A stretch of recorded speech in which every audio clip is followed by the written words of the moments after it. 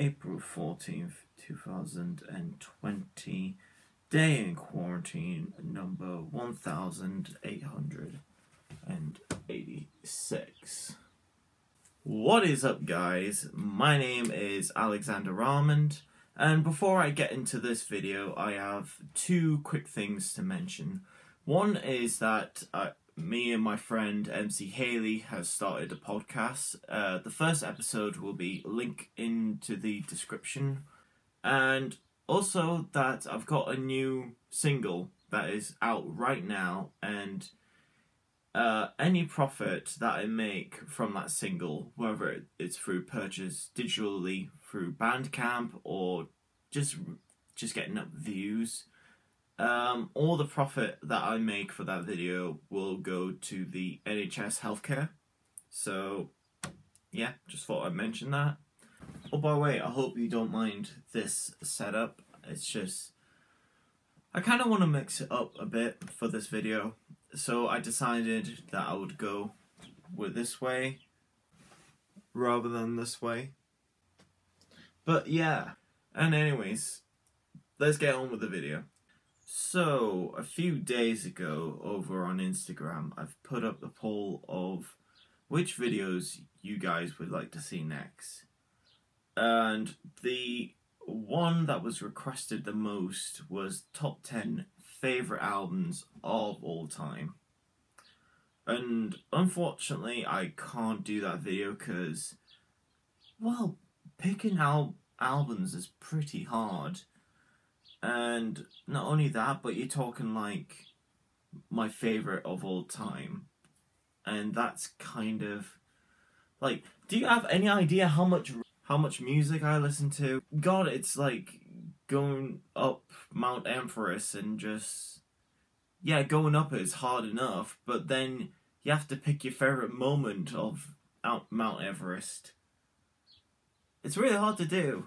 Since that video is quite a hefty video, it may be shameful to ask, but maybe if you could get me to 100 subscribers, maybe I'll consider making it then.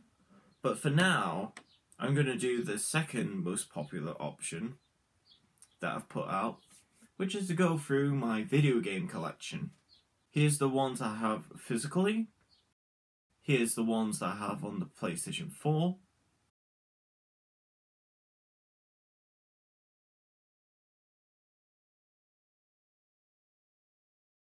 And PlayStation 3. Now, let's go through the physical releases. Now, there's like 4 batches there, and we're going to do it bit by bit.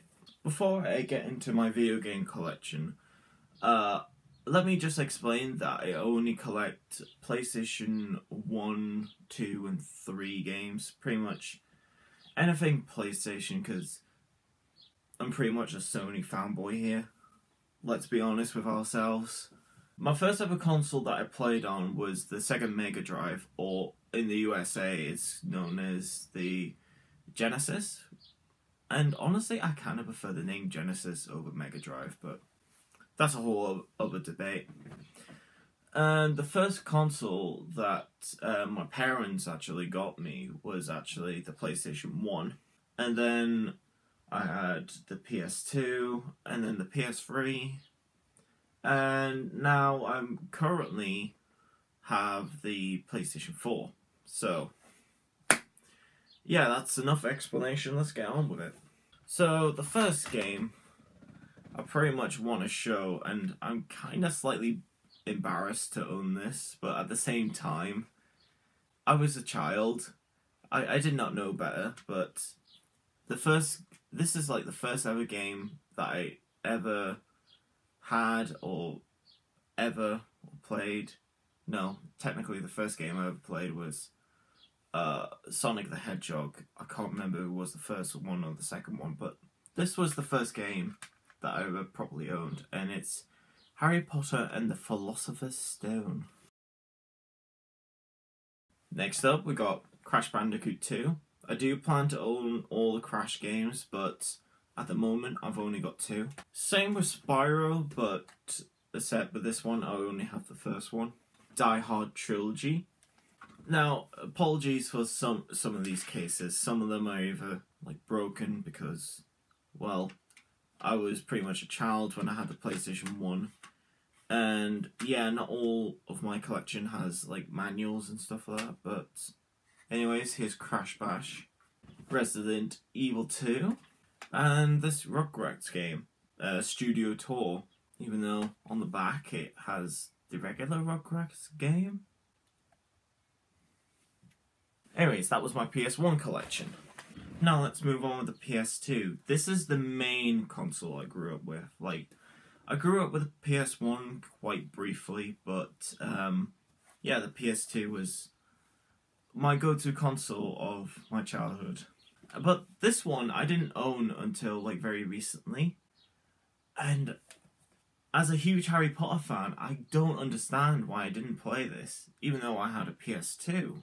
By the way, just to stop the video for a second, because I just remembered why I didn't get the PS2 version, because here's the thing, I used to have the PS1 version when I was a kid, and I asked my mum to see if I could swap it out for a PS2 version of the game, and she didn't quite understand why that I wanted that version over the PS1, so just thought I would point it out. And anyways, sorry for stopping it. Let's continue on with the video, because it's already long enough.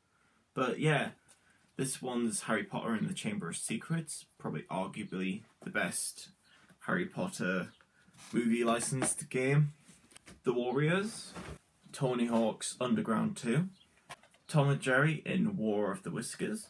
Now this was the first game I ever owned for the PS2, Sonic Heroes. God, I remember I used to be really good at that game, but now whenever I replay it, I'm just shit. Shrek Super Slam, obviously the best PS2 game, obviously. The Simpsons Hit and Run. Now, this was my sister's, and I don't know how it ended up in my collection, but it's Peppy Funnel? Oh god. There's probably going to be a lot of people in the comments that are going, "You pronounced that wrong!" And I go, I was happy in the haze of a drunken hour, but heaven knows I'm miserable now. This is Metal Gear Solid 3. Sticker. Still on there. Metal Gear Solid 2. Max Payne 1. Although I do plan to own the second Max Payne game wherever I can find it. Madagascar. Looney Tunes Back in Action. Ah yes. The Star Wars games, both the first one and the second. Honestly, when it comes to the Lego games, I always prefer this one over like the many others. I don't know why. I guess it's just like childhood nostalgia for me. Resident Evil 4. The Incredibles, Rise of the Underminer. Yeah, as you can may tell, a lot of these are kids games, but these are the ones I kept from my childhood. Yes. Harry Potter Quidditch World Cup. Harry Potter and the Goblet of Fire. Now, I own multiple copies of Grand Theft Auto San Andreas. Now, I have this one that's in its box. I have another one that's just in the disc, and both of them don't work. And I'm kind of sad that both of them don't work. That's primarily why I actually bought the PS4 digital copy, but you know. Monsters Inc. Scare Island with, guess what? No frickin' disc. Devil May Cry 3. In my opinion, the best Devil May Cry game. Although, I do like the first Devil May Cry. Chicken Little. Honestly, this is actually way better than the movie. Bully, but I know this runs by a different name in this country, but I still call it Bully, because that's what's regularly called. And the last one in my PS2 collection, Call of Duty 2 Big Red 1.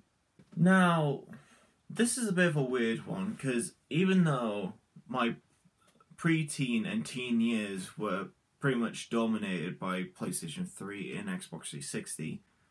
Oh crap, I forgot the Xbox 360 collection. Maybe in part 2, but yeah, my teen years have been dominated by like the PlayStation 3 and Xbox 360 games. Strange enough, when it comes to the PlayStation 3 collection, even though I played a lot of PlayStation 3 games, somehow I ended up with this much games. Probably because I kept on trading them so much just to get newer games. But back then, it was like the only way of getting like new games and stuff like that. So this is the first multiplayer game that I ever played, which is Tron Evolution. The movie was shit, but this game is actually pretty good. And the multiplayer is actually really good as well. But unfortunately, it's not up. Red Dead Redemption, as well as Undead Nightmare. Little Big Planet. Although I do have the second game, but I think I might have traded it in, unfortunately. Hitman Absolution. Metal Gear Solid 4, Guns of the Patriots. Killzone 2. Now this was my sister's game, Grand Theft Auto 2, but I might have accidentally sneaked it into my collection. A really bad copy of Fallout 3. Dishonored. I don't know why I still have this. I mean, I'm not a huge fan of this game, but yeah, I don't know why it's in my collection. Deus Ex Human Revolution. These games were the dominant thing to play. Like, it's either this or you're a total loser. Just kidding, but yeah, it was pretty much to a point where everybody had like the latest Call of Duty game, but you know. Where actually my original channel kind of got the name from. It was this, as well as like another anime series, which is Bakugan and Beyblade. I took the gang out of Bakugan and Bay from Beyblade, and my first channel was born, you know, Baygan. And I think this was the first PlayStation 3 game that I owned for the console, which is Batman Arkham Asylum. Although I do remember being a little bit scared to play this because of the dark themes and atmospheres, but honestly, it's one of the best games I've ever played. Hands down, I think. Now, lastly for this video, until part 2 comes around, my last stacker collection, PS4. Now, primarily, I own a lot of the games digitally, but as you may know, but here's the ones I've got physically. WWE 2K15. Now, this is one of the best games I've played in recent years, which is Wolfenstein: A New Order. I really love this game. The Walking Dead Season 2 and Season 1. Another game that I really loved in recently is The Last of Us. In fact, a lot of the physical games that I own, I actually really love, actually. But anyways, here's Spyro, the Reunited trilogy. One of the best video game remakes ever, I think. Overwatch, Metal Gear Solid 5, The Phantom Pain, and Ground Zeroes. Crash Reignited trilogy as well. Again, like the Spyro remake. This is a really good remake as well. Grand Theft Auto 5. In my opinion, I think this is the best Grand Theft Auto. It's either that or San Andreas. But I really do love this one, though, no matter which one I pick. Here's Doom. If you're wondering why there's no PlayStation bar, it's because the original front cover, I kind of flipped it over. Because, let's face it, the original cover was absolutely shite. And yeah, this is an absolutely way better cover than the original release. Again, Call of Duty strikes again with Black Ops 4, World War II, Infinite Warfare and Black Ops 3, but I primarily play them because, well, my friends tend to play them. Batman Arkham Knight. Not the best Batman game, but I do like this entry, even if some bits are really disappointing. But regardless, I still recommend playing through this if you played through the other two, which is Batman Arkham Asylum and Arkham City. Apart from Killzone 2, this was the first game I ever bought for the PlayStation 4, which is Assassin's Creed 4 Black Flag. We'll get into the Assassin's Creed years in the part 2, but yeah, I really hope you enjoyed this video. I will make part 2 whenever I make part 2, and I hope I see you guys later. Take care.